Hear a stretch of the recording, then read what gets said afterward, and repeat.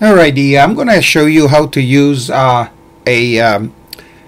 proximity sensor, which looks like this. And there's many different types.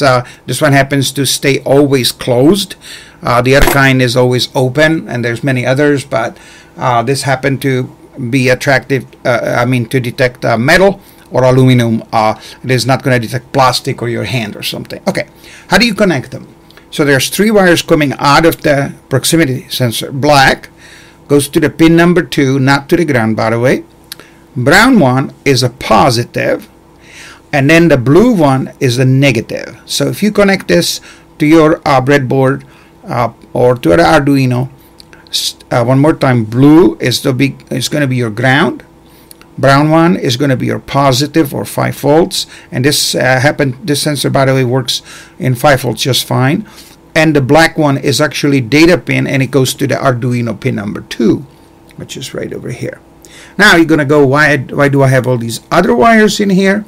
Okay, so I have a white LED, I have a red LED, which is the white wire, and then I have a buzzer, which is the brown wire over here. Okay, and they're protected with 200K roughly resistors on each side. Okay, now if I take the can and put it next to the sensor, then as you can hear, there's a little buzz and the white light comes on in this case. And if I remove the can, then the white light turns off and the red light is on. And by the way, on the back of the sensor as well, you're going to see a red light. Okay, now what I did is pretty simple. Let me just show you my mess a little bit. There we go.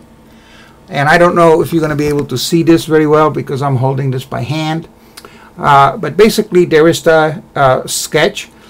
I wrote a little command for the SERIAL.PRINT commands, a little window, and if you size it to the minimum, in my case it's 15 lines, set it up to high baud rate, in this case 230,400 bauds. Then as you can see, it says, metal or aluminum detected. Yes or no? It's not. And the sensor value is 0.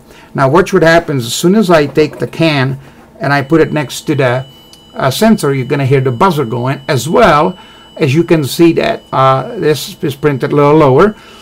Sensor has detected metal, aluminum, yes, and the value is 1. Remove it, and it's going to jump back to the top, and it's going to start saying no again.